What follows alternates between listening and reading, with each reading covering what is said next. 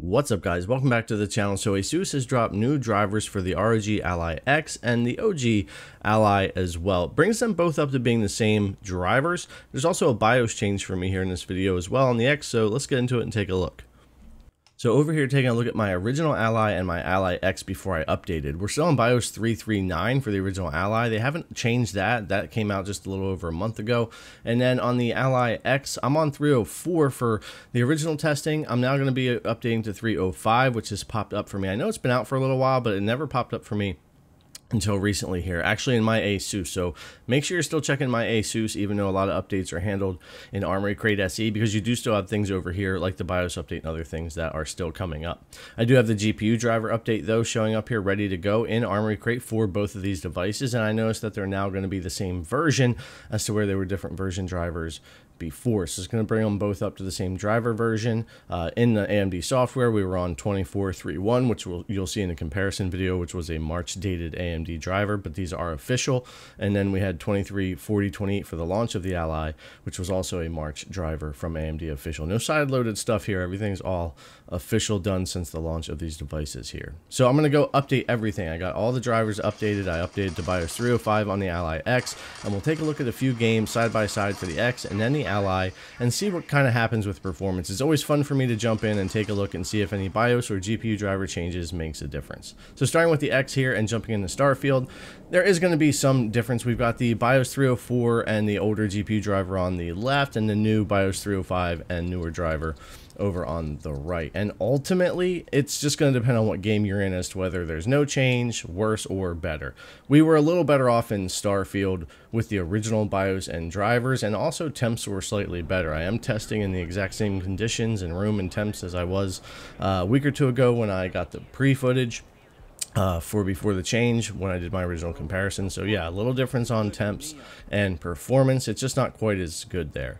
Now over in Cyberpunk, it's the same thing, and we're not talking big difference. Nobody's really going to notice this much while playing, most likely, but again, temperature wise, I think it stayed about the same for Cyberpunk, so I don't know what was going on with Starfield, what the difference was there. But we do have a difference when it comes to just how it's using RAM, how it's using the CPU. It's interesting. There are some differences depending on what games you're looking at as to kind of where it's headed in that direction. And at the 25 watts here on Cyberpunk with the older setup, we were actually also doing a bit better, as you can see as we go through the side by side with the FPS, and we'll also bring up the benchmark at the end. Now, is it enough for most people to notice as they're getting into it? Probably not, but as the benchmark shows, 51.6 and 50.12, and that doesn't look like much, but when you're looking at the actual gameplay and you're looking at 1 or 2 or 3 FPS difference here or there, when you're talking about low-end hardware like these handhelds and trying to keep FPS as high as you can, sometimes you'll notice that more times than others. But you'll see here, even side by side, it's very similar,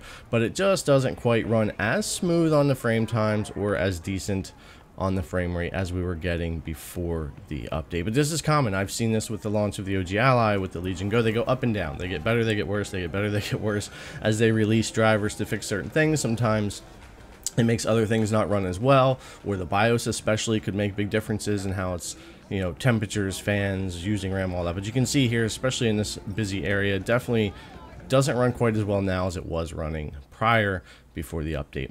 Now, Assassin's Creed Mirage and, of course, Forza Horizon 5 are the next two games, and Assassin's Creed Mirage was almost no difference. There were some times where it seemed like the prior build here was running things a little bit smoother, and I always run these multiple times, 3 to 5 times, and I usually pick the best runs and put them up against each other. But yeah, it, for the most part, though, was pretty identical when it came to the FPS and overall performance and all that. And really out in open world gameplay, it felt the same, too. A little difference in our CPU usage and stuff. There's definitely some tweaks that were made there between BIOS and drivers. But 49 and 49, we might have had some better stats here and there, but ultimately similar, same performance there. Over on Forza Horizon 5, this is another decent one to look at, and it pretty much is the same as well. So unlike Starfield and Cyberpunk, where we kind of got worse performance now, and when it came to Assassin's Creed Mirage and Forza Horizon 5, it's super similar, if not the same. Actually, the newer drivers might be slightly smoother when it comes to those frame time spikes on the X here for Forza Horizon 5. So might have even tightened it up a little bit and ran a little bit better when it came to some of those, but ultimately very, very similar. So not a big difference on the Ally X there, but there is some. It's going to depend on what game you're playing as to whether or not it's the same, better, or worse. And it just kind of goes that way when it comes to driver updates or BIOS updates. Now, here on the original Ally, we don't have a BIOS change, so it's really just driver change here, which will be interesting to see how that affects the original Ally. And jumping into Starfield again here and kind of moving around, it ultimately was very, very similar or the same. I didn't see the change or loss of some performance versus over on the original X that we had. It pretty much, no matter where I went, it was basically the same performance without much of a change, which is fine. I'd rather see no change than a change in the other direction where we're losing a couple of FPS or getting some differences in the frame times. All right, some Cyberpunk here to take a look at as well, and for the most part, like Starfield, it's going to be super similar performance. However, I would say it does seem like the newer driver, much like on the X, maybe struggles from time to time, but I think for the most part it was running around the same thing, and even the frame times or like the spikes or drops, I think we're pretty much the same throughout that. And as far as our results, we were like 48.86 and 47.99, super similar. But yeah, the older driver did run Cyberpunk a little bit better than the newer driver, and we saw the same thing over on the Ally X. I see Cyberpunk change a lot every time any handheld does like a driver or BIOS update.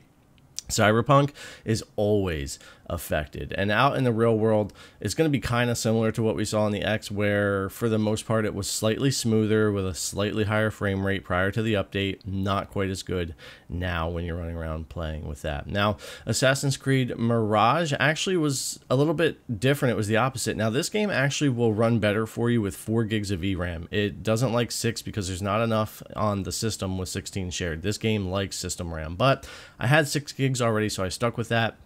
But curiously, even with the 6 gigs, and I could get higher performance with 4, this driver did much better in Assassin's Creed and felt much better to play as well. And we got a 3 FPS increase on the benchmark as well. This game actually benefited quite a bit from the new driver here on the Ally. Now, going over and taking a look at Forza Horizon 5 like we did on the X to see what it would do, this also gets a bump in performance. We don't get the frame time spikes as much there that we had. We get an overall higher frame rate. Yeah, that temp does the same thing where it likes to run 1 or 2C higher, but ultimately a little bit better performance for Forza here as well. So similar to what we had on the X, a couple of games that didn't do as well, and then a couple of games that saw some improvement or none. And we went from 72 FPS to 75, and this is again with multiple runs on these, checking them out. So pretty interesting there to see. But anyways, guys, that's going to wrap it up for me. BIOS and driver on the Ally X, GPU driver on the original Ally. Again, some games are going to do better, some are going to do worse, and some you won't see a difference. It's always good to keep an eye out and check on those, and that's just the way it goes with drivers and PCs and BIOS and all of that. But anyways, guys, thanks a lot for coming and check out the video. As always, I really appreciate it, and I'll see you in the next one.